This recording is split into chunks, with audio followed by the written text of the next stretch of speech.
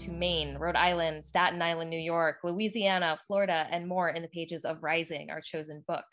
We have also been to the San Francisco Bay Estuary and the ghost forests of North Carolina with our guest wetland ecologist the other week. And everywhere we go, we are tabulating the cost of rising seas and how people are affected by them.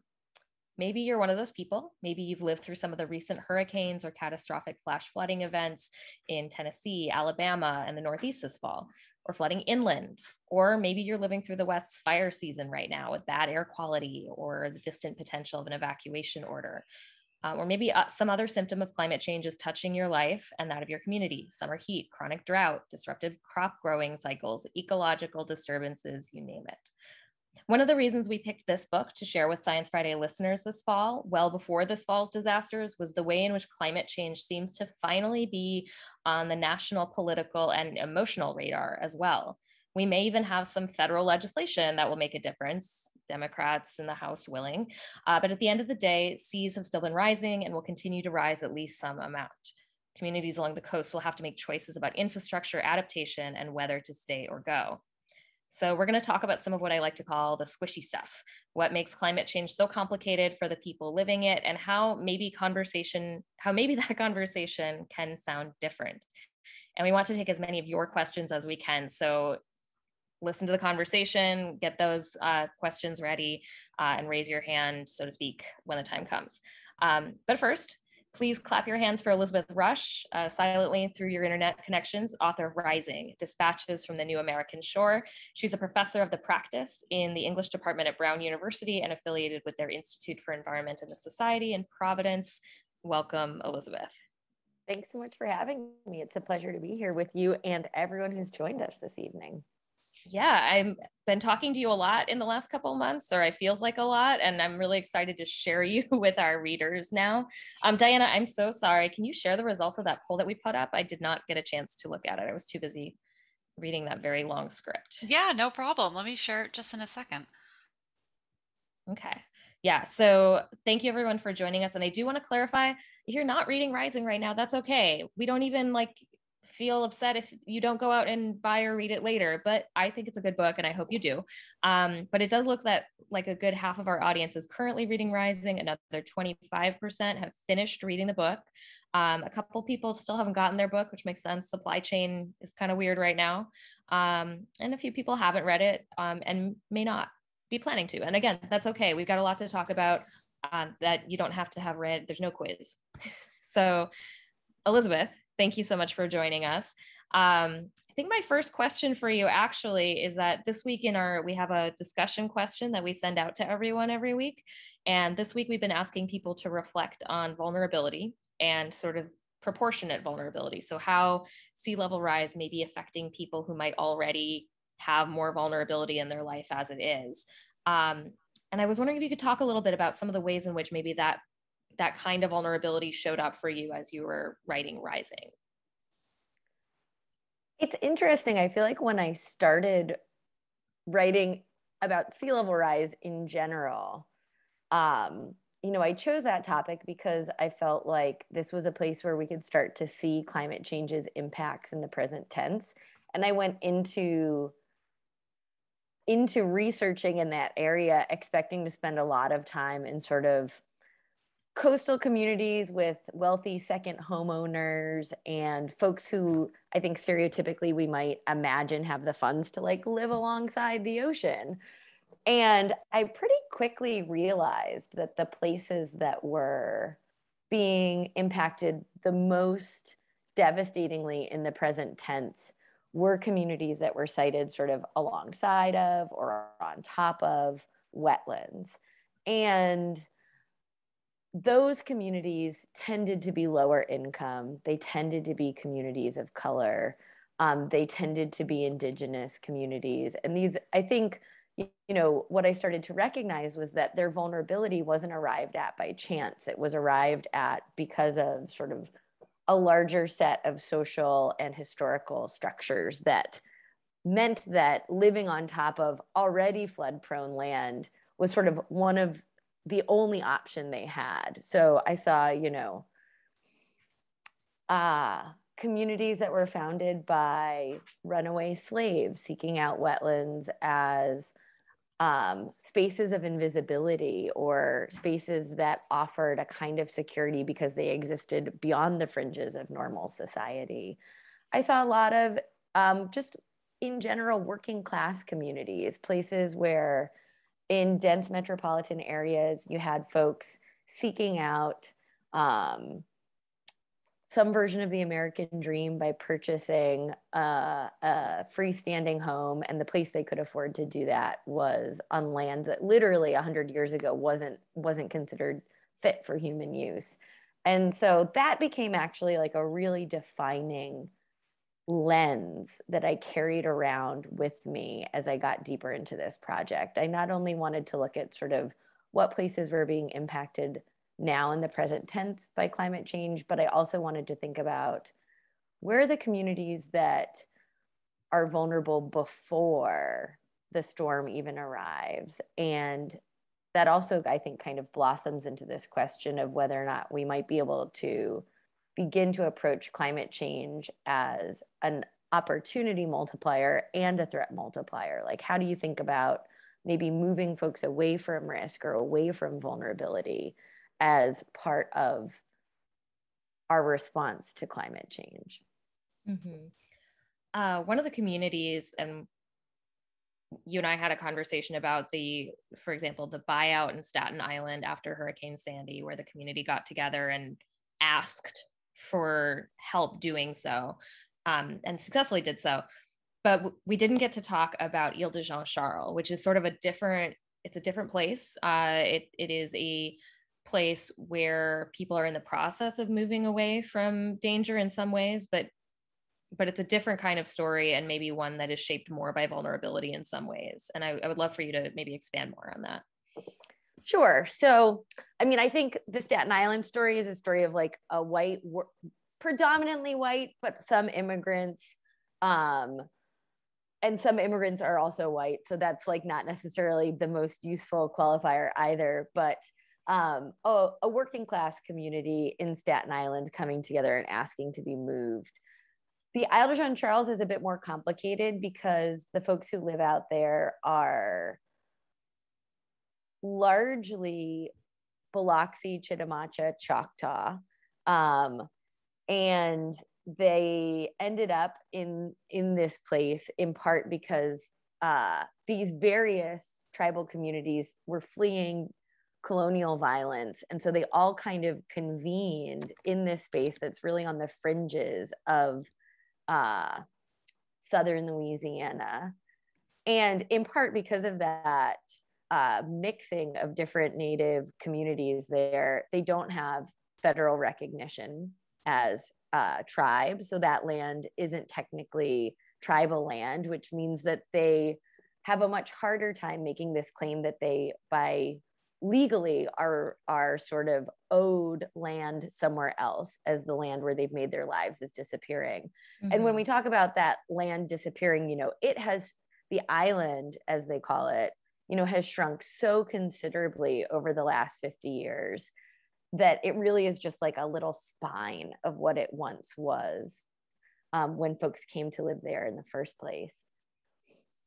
So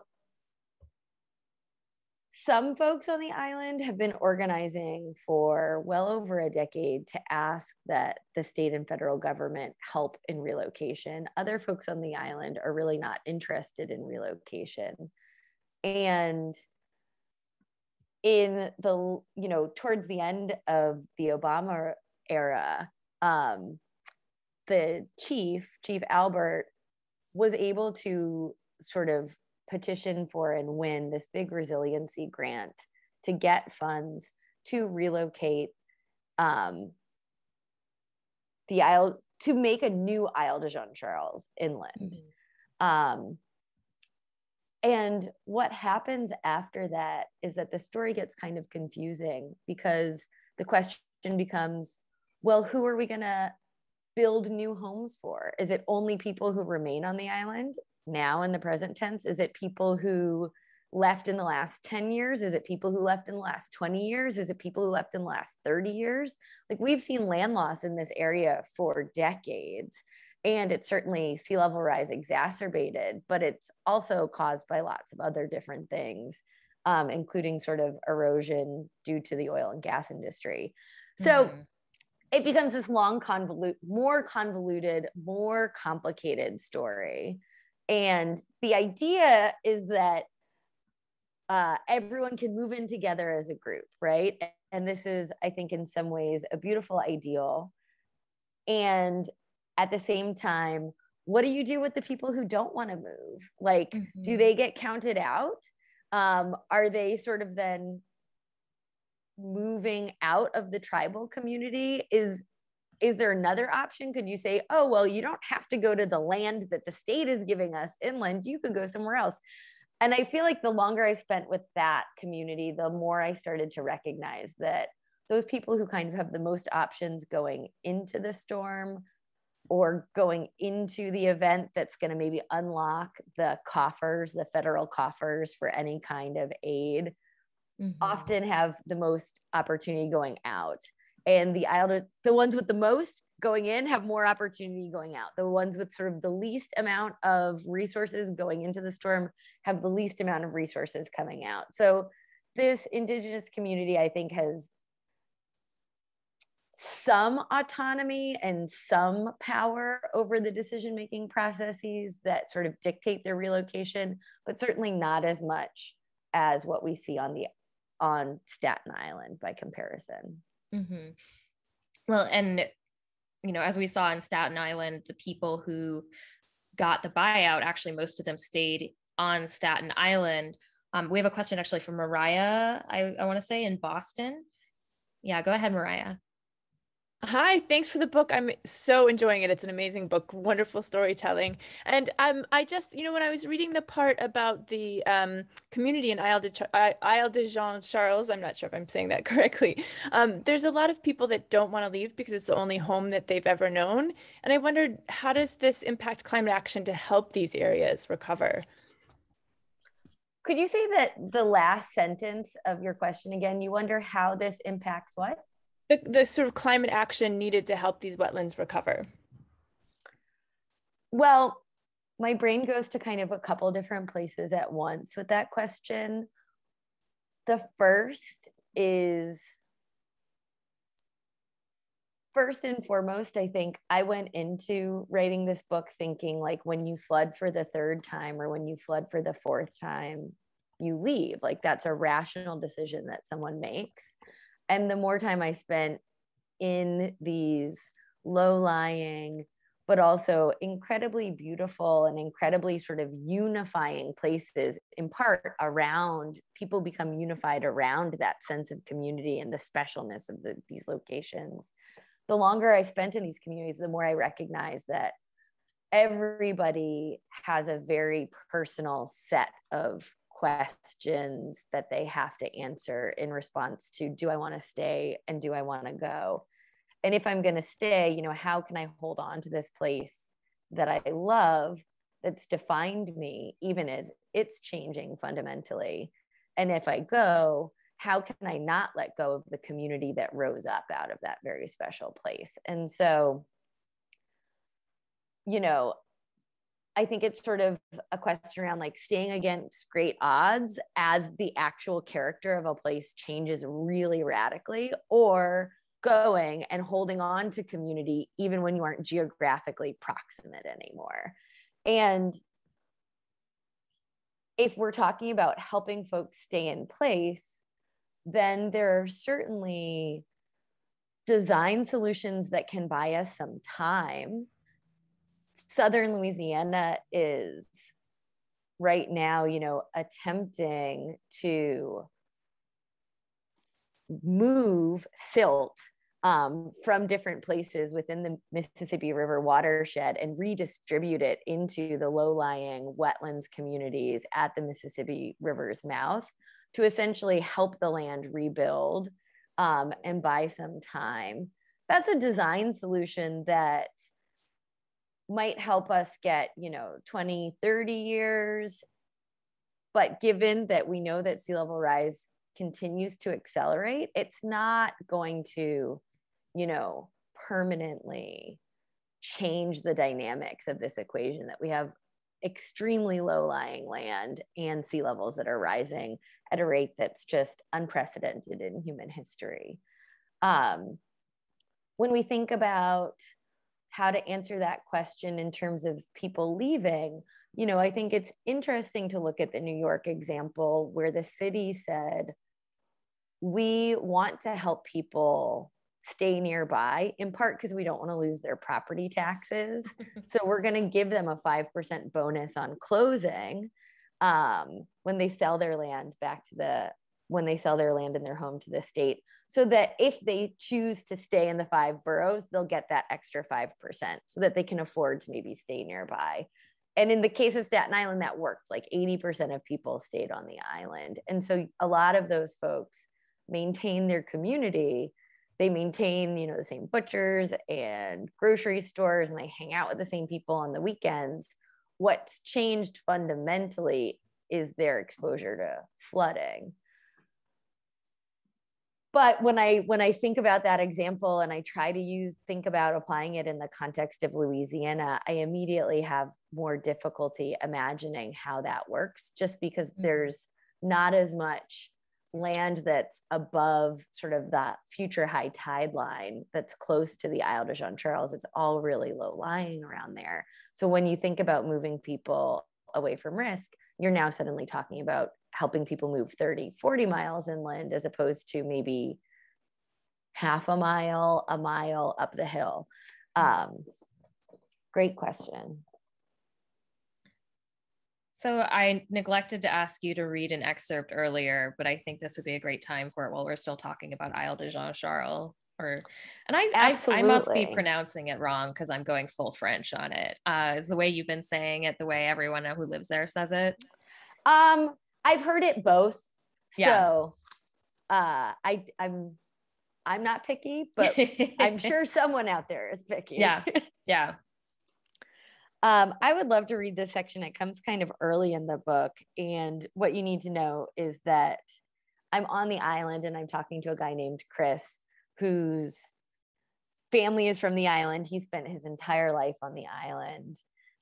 And he's just trying to keep track of how fundamentally this place has changed and what he can hold on to in the present tense. Eventually, Chris arrives at the photo he wants to show me. In it, his father is tilling the ground in a dirty white button-up shirt flanked by okra plants. That was all the way back in 1959, Chris says, the year he married my mother.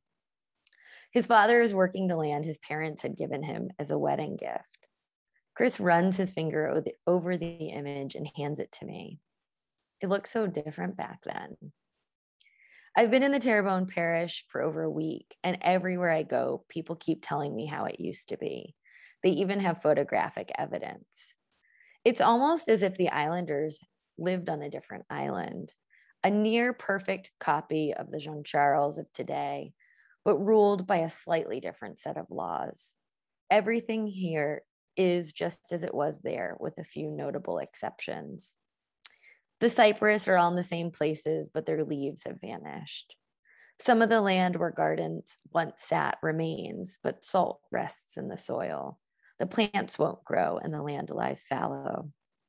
And what was once a wetland, rich and foul, is now open water. In the photo Chris shows me, his father stands surrounded by pastures. You can even make out a black cow in the upper right corner. In the 60 years since, the meadows where the cattle used to graze have all slipped beneath the surface of the sea. When I was a boy, Dalton says, my papa used to go out into the marshes just south of the house. He'd be gone all day and would return with a sack full of dead ducks. He gave them to people. That's how many ducks he had. My pa was a good hunter, but back then there was enough to hunt, enough to go around. Today, if you were to open up Chris's refrigerator, you wouldn't find ducks, fish, beef, or homegrown vegetables. Instead, you'd probably discover 2 gallons of industrial milk, 3 2-liter bottles of no-name soda pop, and a box of Frosted Flakes. Right out there, That's where the marshes were, says Chris, pointing south through his paneless window. I look out and see only water. The wind whips up a couple white caps and the sun glitters hard atop each one. It used to be that you could walk all the way to Montague without getting your feet wet. Now you can see clear across to the water tower, but you have to take a boat to get there. Since the ducks that his father used to hunt no longer nest nearby, Dalton drives to Homa to purchase Purdue's saline-soaked poultry. Both he and Chris still eat local shrimp, but they supplement that with government-subsidized grains and vegetables grown by agricultural giants. Sometimes we have these unplanned reunions at Walmart, says Chris. I mean, you run into a lot of people who used to live on the island, and even those of us that remain. We're all there buying food, catching up. It's nice to see the people I miss. Chris's statement is so matter of fact, so tinged with nostalgia that I nearly miss its implications. The actions he is describing are not harmless or merely circumstantial. They're a feedback loop, if a relatively slight one. The disappearance of coastal land is causing human beings who were once self-sufficient, whose impact on the planet was slight, to use fossil fuels to procure the food they once were able to grow at home. Every time the islanders drive to Homa, they are, in some small way, accelerating the disappearance of this ecosystem. I want to ask if they know the consequences of their new way of life, but I can't think of a way to formulate this question without sounding rude. Instead, I ask for another slice of cake. Thank you, Elizabeth. I think that's such a good a good reading to just about ways in which climate change is about more than just where you live and the land you occupy, but it's about your food, and it's about how connected you are to people you care about. And it's affecting so much about the way people live besides just like in a storm. They lose land. And we have a question actually from Vera. I think one more before we leave the island. Vera, go ahead and ask your question. Hi, can you hear me? Yes. Yep. Hi, I just wanted to ask, just if you know how the Isle de Jean Charles was affected during Hurricane Ida. That's a great question. The island was really tremendously impacted by Ida. I was able to catch up with Chris a couple weeks ago, and depending on where you've gotten in the book, if you're reading the book, you may know that he's in a wheelchair, and he has like a pretty rudimentary like bucket elevator that helps him get from the floor up to it, from the ground floor up to his house, because his house sits on stilts that are about 20 feet high. And a big chunk of his roof caved in during the storm, and the elevator is broken, and that kind of damage he reported seeing sort of all over the island. He's actually currently living in Homa. And he's in a pretty tricky bind because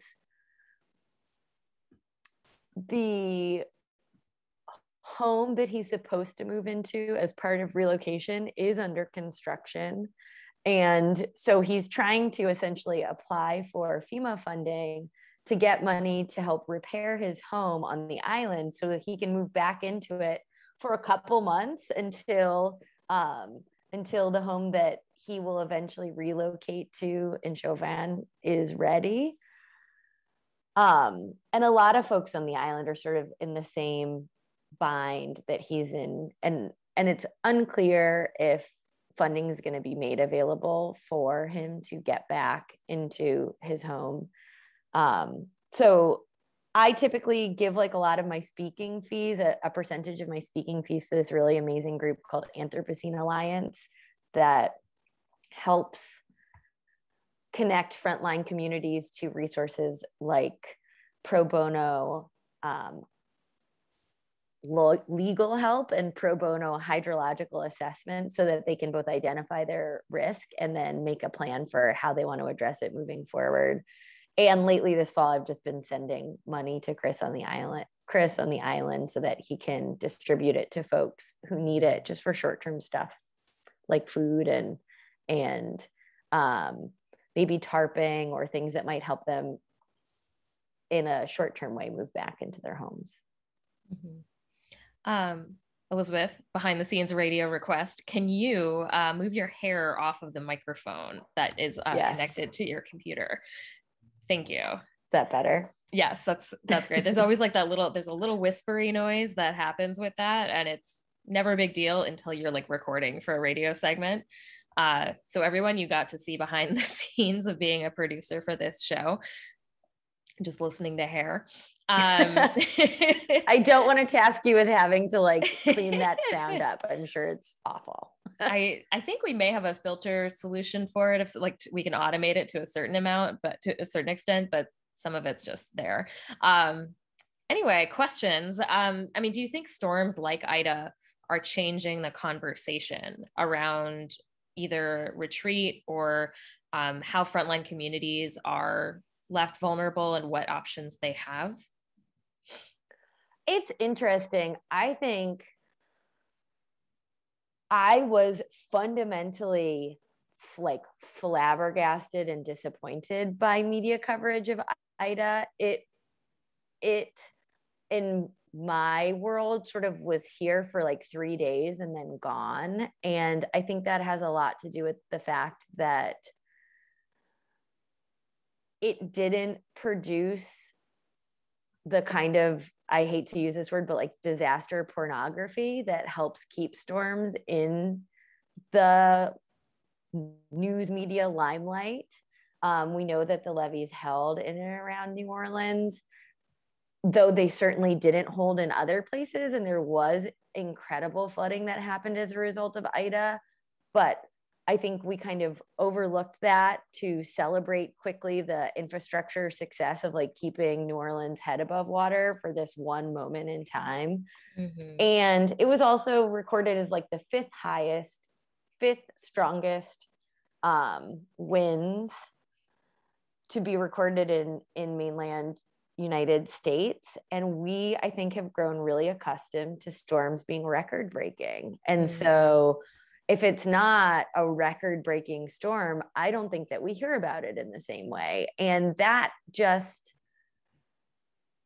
makes my stomach turn. It's like, oh, we're already growing sort of immune to the intensity of these events because we expect every like successive one to be stronger than the last. I don't think that's the way we would have spoken. I think Ida would have been around a lot longer in news media coverage had it made landfall 15 years ago, because there was incredible flooding that happened with it, incredible amounts of impacts in all different kinds of frontline communities. But I also simultaneously think that our public conversation around managed retreat as a sea level rise adaptation strategy has started to shift. I do think we're seeing more of it. And I find that very bolstering because I think in many ways,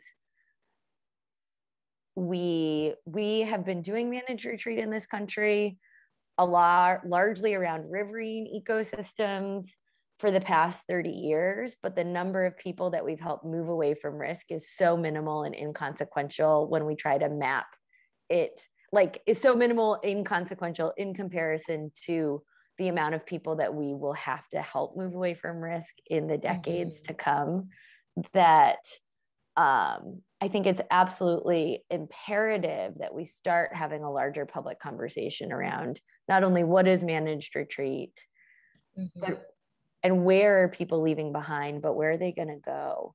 I think the place that we help people move to and thinking about the dynamics of that move is as important as thinking about the places that they're leaving behind. So I do think that conversation is becoming more robust, but I'm not sure that I see it exactly in relationship to Ida. Sure. Well, and you've referred to some of the things that have frustrated you about the conversation around climate change. I mean, and you just mentioned some of the content that you would like to see more of, the where do people go, for example. Is there anything about the format of that conversation that you would like to see change as well? I mean, you and I have talked a little bit in front of other people at this point about, you put to front and center the voices of some of the people that you talk to in researching this book. What else do you see a need for in terms of how this subject is approached and who gets spoken to and how it's arranged? Yeah, I feel like,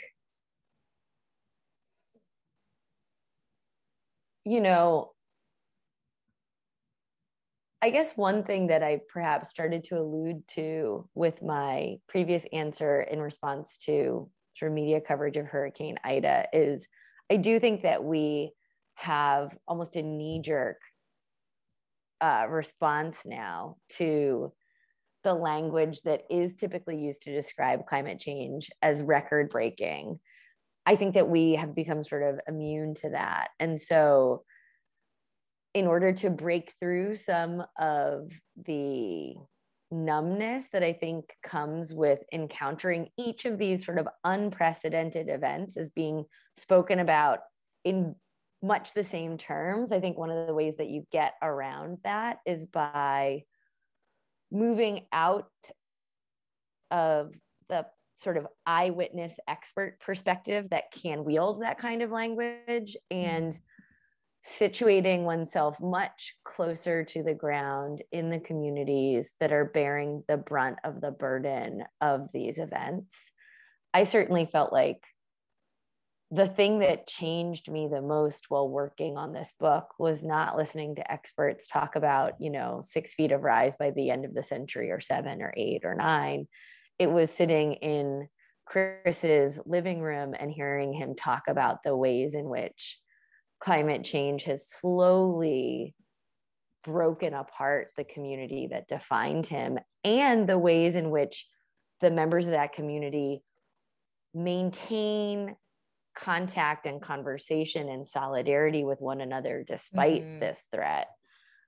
Because I think there's actually really a series of really important lessons to be learned around how a single person becomes part of a we, becomes part of a collective that can advocate for real change. I think that we see climate change as producing really interesting solidarities amongst frontline communities, amongst neighbors who might not otherwise have a reason to fight for something together. And I think that those are the stories that we still aren't hearing enough about. And those are actually the stories that have a lot to teach us about things that we need to learn to get better at in the years and decades and centuries ahead.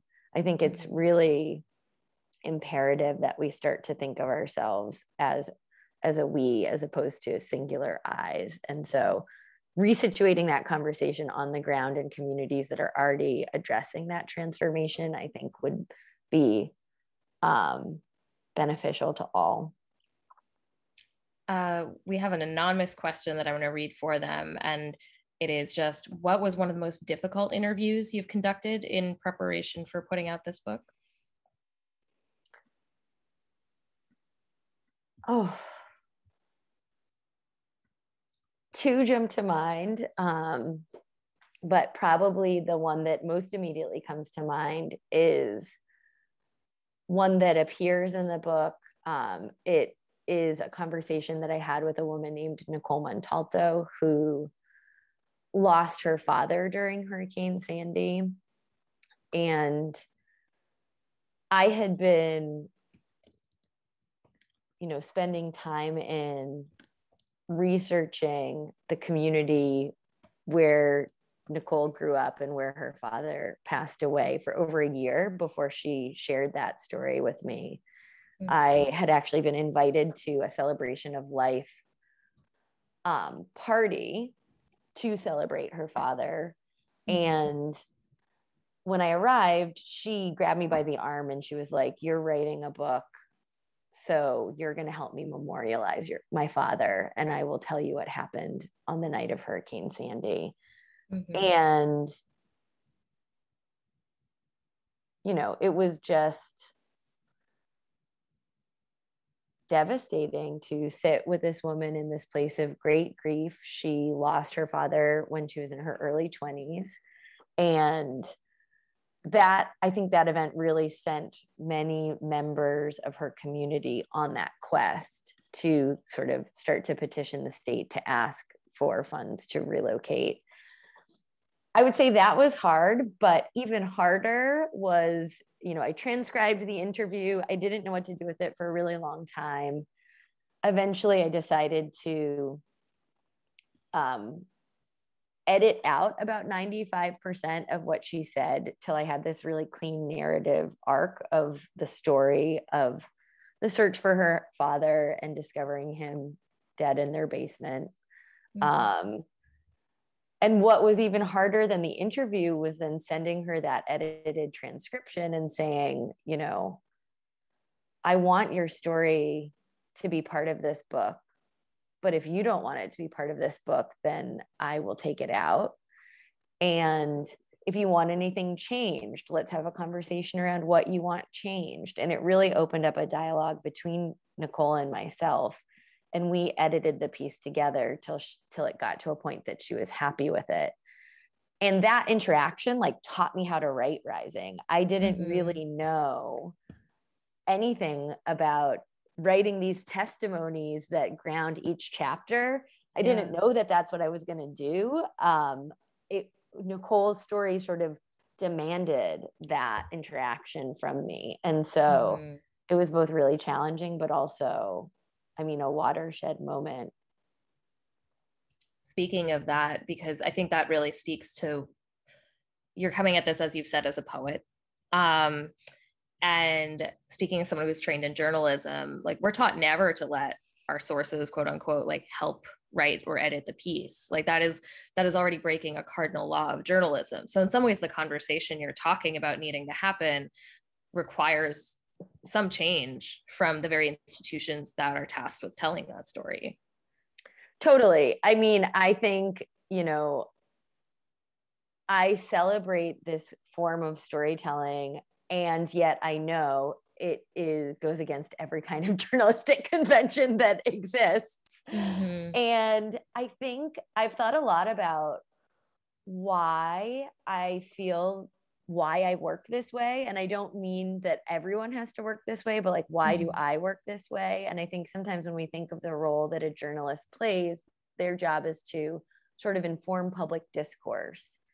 And they're responsible to that public.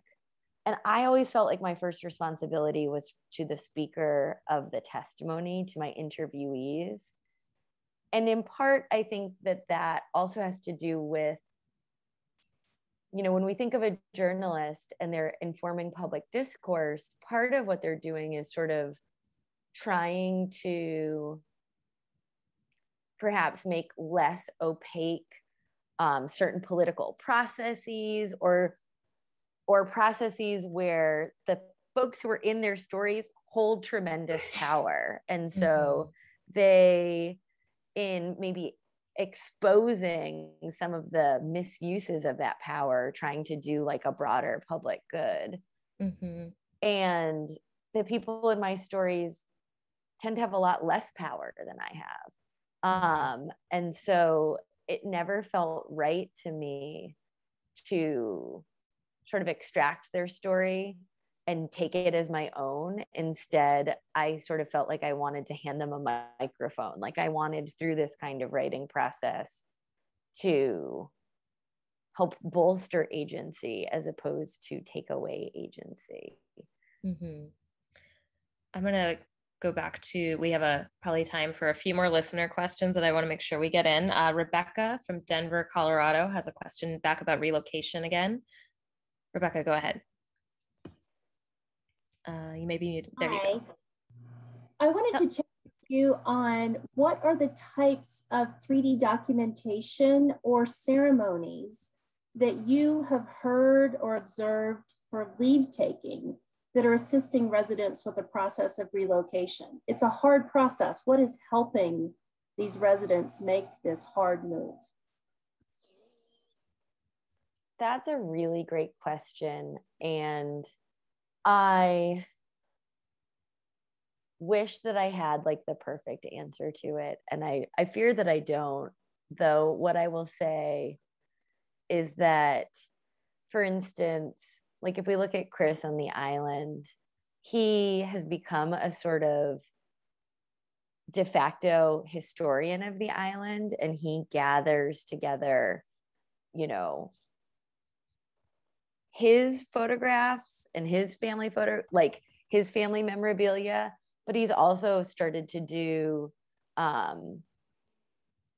his own historical investigation of, you know, when did oil extraction come to the island? What was the island like 100 years ago? And these questions have sent him to local archives and in search of any kind of ephemera or things that exist around around the island, and he gathers those things together. Like whenever I go out and see him, he has like new articles from 1937 or 1954 that he's got a photocopy of, and he has like, you know, boxes of photographs, and he has his little 3-ring binders, and he has his own organizational system, and he really serves as like the memory keeper for that community, which is relatively small at this point in terms of who still lives out there. And I think doing that work actually makes it easier for him to imagine moving somewhere else and keeping the memory of that place alive. I certainly heard it sort of alluded to through this Penobscot historian, John Bear Mitchell, who I interviewed, but also my students have interviewed, who talks about the ways in which his tribe's ceremonies still honor the caribou, even though there are no caribou left in Maine, even though, you know, the last caribou died over 100 years ago. So you still see that animal spoken of with reverence, and it's not like they get wiped out of the ceremonial language of this tribe. They're still very much alive, and there's a recognition that they're not around in a physical sense any longer. I will also say that in places that I've seen move, if, you know, through relocation, there's often still folks who go out and visit on the weekends, or who, you know, it's not like the place that they leave behind disappears entirely. There's still ways to access it, even if that's by boat, or even if that's not as like a permanent dwelling place. I think sometimes we think of managed retreat as having these really stark outcomes, that it's going to shatter a community, that you're never going to get that place back. And I think it's a lot more, I think the lines are a lot more blurry, and the community can become closer knit because they actually fight for something together, even though, you know, so-and-so might not be your neighbor anymore, at least not next door neighbor anymore. So I don't have an easy answer to that question, but it's a really great question to be asking. Yeah, we have another question also about retreat in some ways, but we did a Zoom with a couple of marsh ecologists, and one of the things we talked about a lot was the migration of marshes, and how not allowing marshes to migrate also makes it hard for them to survive. And no one's really going around tearing up highways or golf courses at this point to allow marshes to migrate. But Anita, wouldn't that be great? I mean, it sounds like a beautiful vision, but it doesn't sound like anyone's close to making it happen. But Anita from Brooklyn has a question about maybe one way that we might preserve marshes and sort of allow for people to stay where they want to. Anita, do you want to unpack that a bit for me? I don't know that I that's quite great. summarize that. Okay, go ahead. Yeah, so one of the things that I was thinking about after reading your book, and I've appreciated the writing and the storytelling particularly, but I'm familiar with public trusts, and I wondered if that's a concept that's been circulating among the groups that are most impacted by rising sea levels, and whether or not state governments, city governments are contemplating buying out more people and maybe creating public space. I don't know. It sounds like there's some squishiness, which is a term I think that Christie used earlier. But if that's being talked about and considered. That's a great question. And it actually makes me think of one thing that I read very recently, which was about managed retreat after Ida, now that you mention it, Christie, which was looking at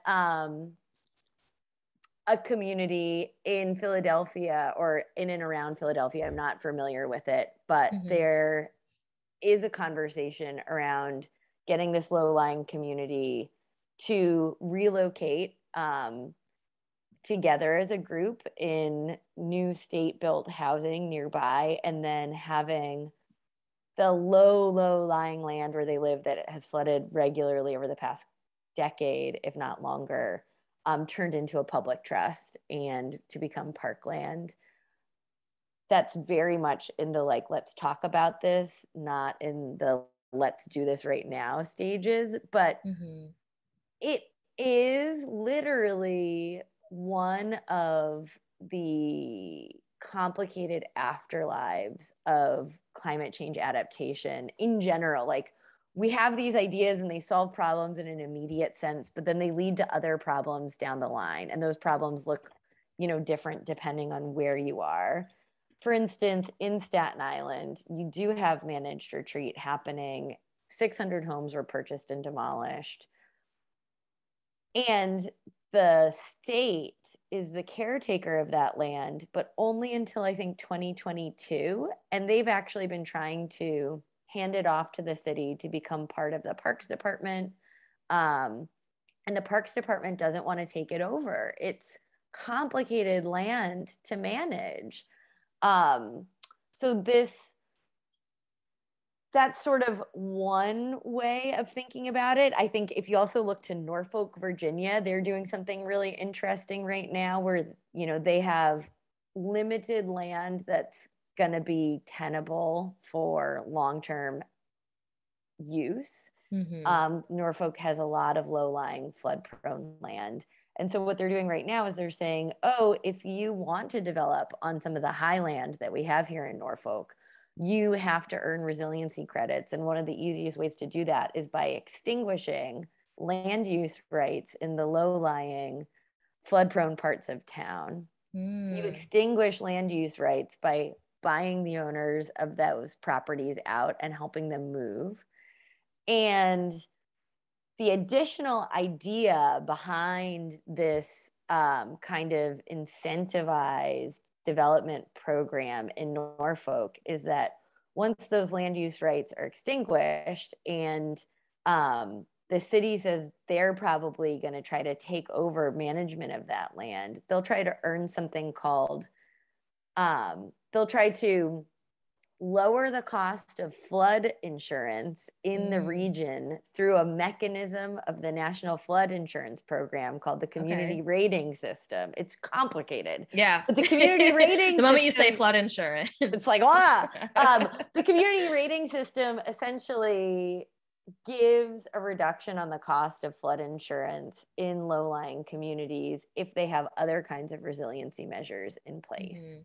And so when you have that land as wetland or open space, it will help the city earn points through that system to lower the cost of flood insurance throughout the county.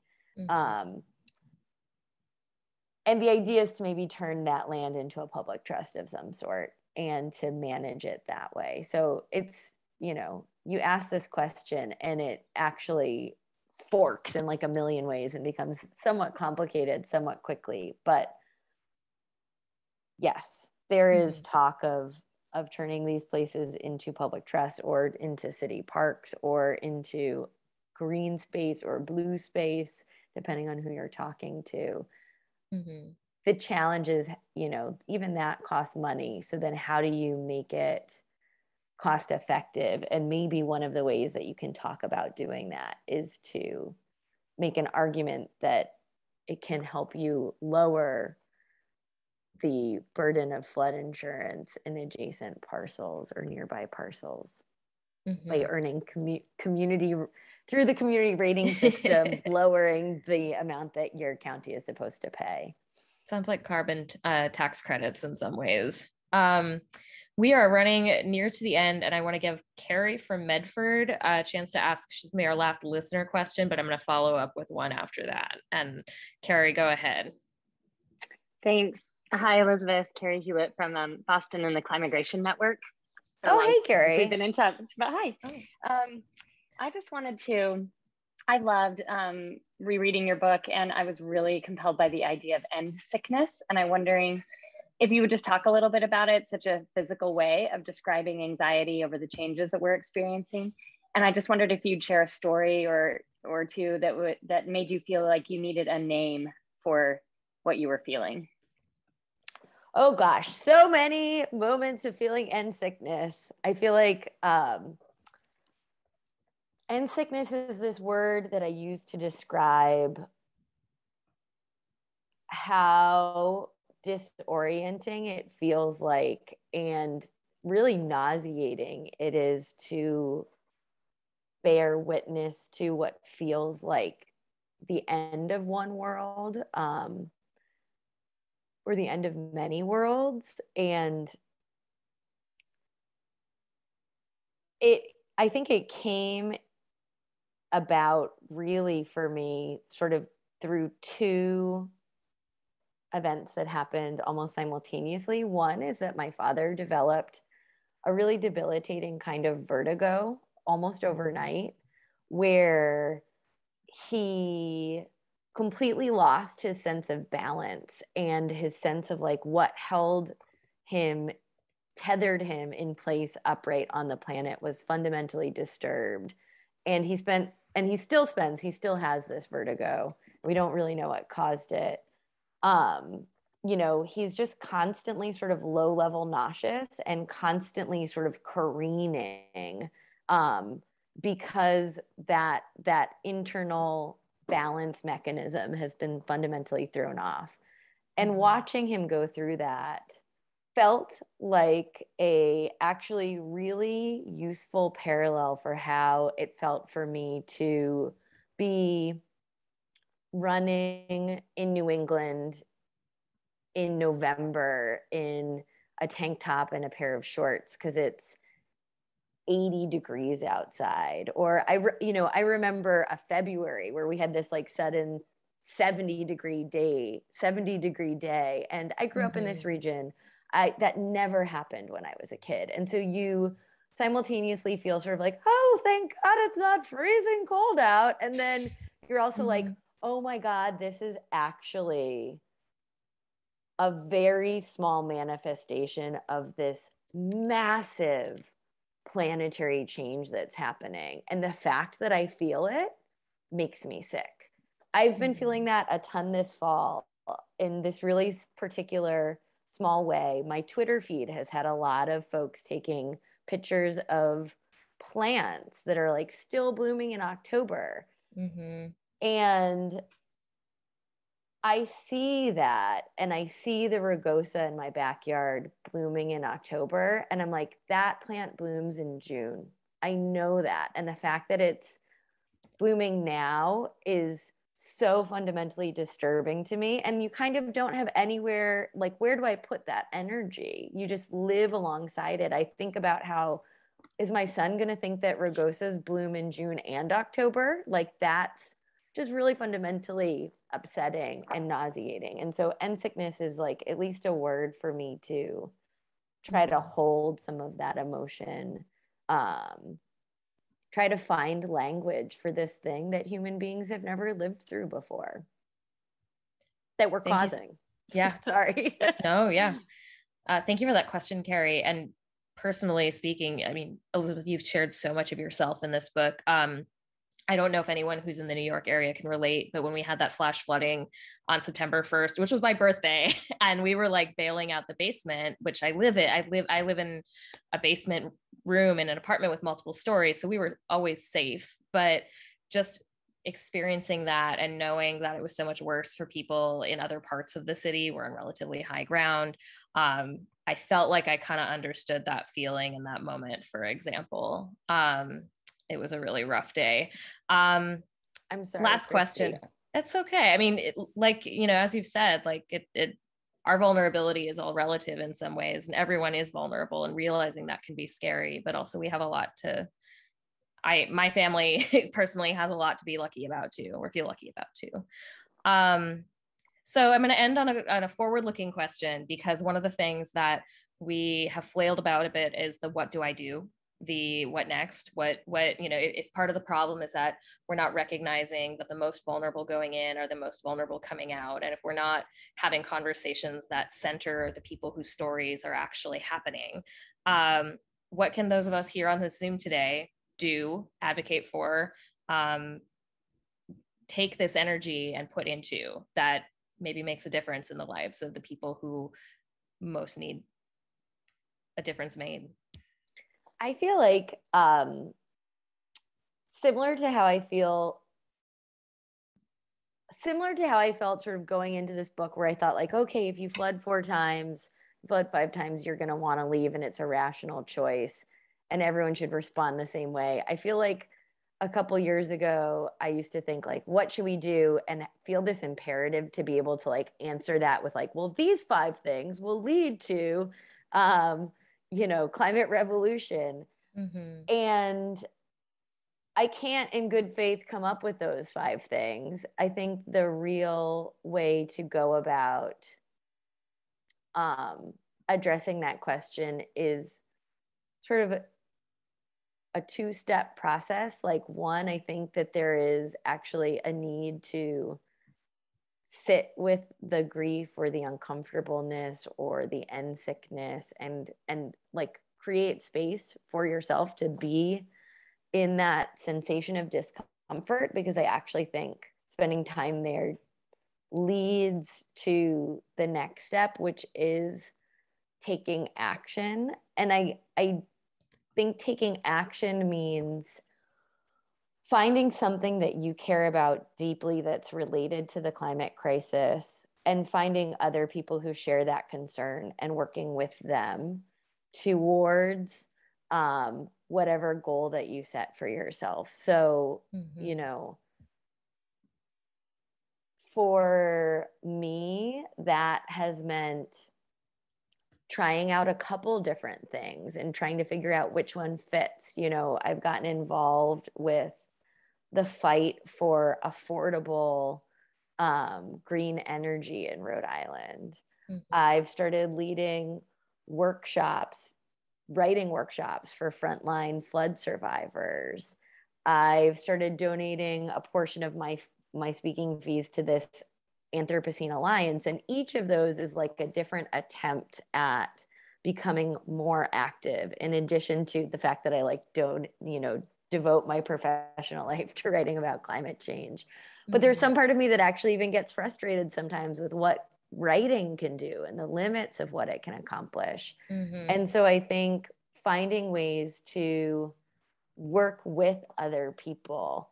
Another thing that I've experimented with and that I actually find really rewarding is like working with scientists who are gathering climate data to just do some of the labor that is needed, to be the extra hands on deck to get some of this stuff done. And I can promise you that like, if that sounds interesting to you and you have the gumption to reach out to your local like geology department, there is a need. They need your help. There's always labor to be done. So, also a plug for the Anthropocene Alliance. They are the largest nationwide network of frontline flood and often wildfire survivors. And they have over 50 different community organizations all around the country. So if you're really hoping to get involved in stuff related to flooding and often wildfires, and especially in low-income communities of color, the Anthropocene Alliance is a great organization to partner with. And for sure, there's most likely something within a stone's throw of your home. So I'll say like, find what you care about, reach out to other people who share your concern. There's probably a group, potentially already a group in place, and partner with them to try to make the changes that you want to see happen at a scale where you can feel the change. That's important too, I think, to see some results, as opposed to being like, oh, am I going to stop climate change? None of us singularly is going to stop climate change, but we can work with other people to make an impact on the places and things that matter the most to us. So that's what I would say. Thank you so much, Elizabeth. My pleasure. Thanks for having me. It's an honor to have this book as part of Science Friday's fall book club. And thanks so much to the folks who turned in today and your great questions. I really appreciate them. We had so many good questions in there, some I didn't even get to, which thank you all for sending in such good questions. Per usual, if we got to everyone, poor Elizabeth would be here till dawn, and she has actual work and jobs going on as well. So thank you all for your time. Thank you, Elizabeth, author of Rising: Dispatches from the New American Shore and professor of the practice in the English department at Brown University.